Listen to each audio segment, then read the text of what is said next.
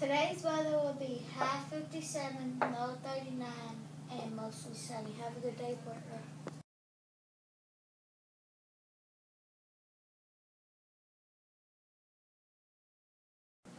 Today's lunch will be hot dogs on bun, chicken nuggets, minestrone with cheese bread, green beans, and pears. Have a good day, Portland.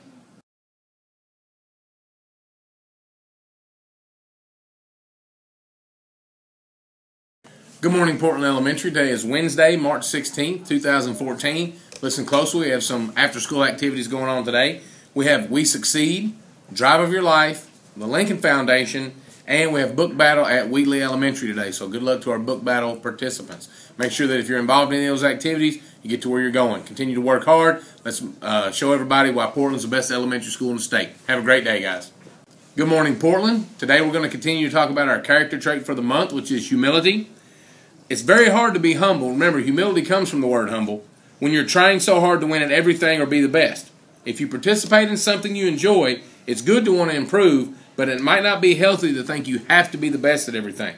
Research shows that people who are the best in the world at something have practiced it for 10,000 hours or more.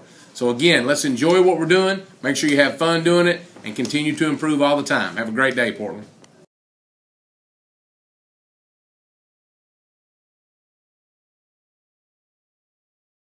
Please send your classroom for the week care pledge.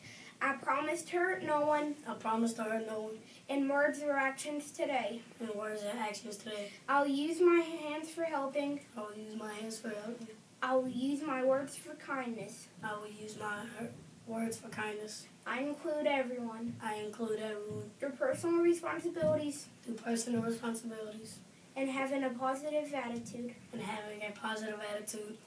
And giving good quality workmanship. And giving good quality workmanship.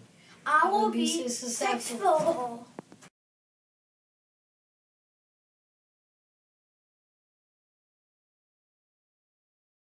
Please stand for the Pledge of Allegiance.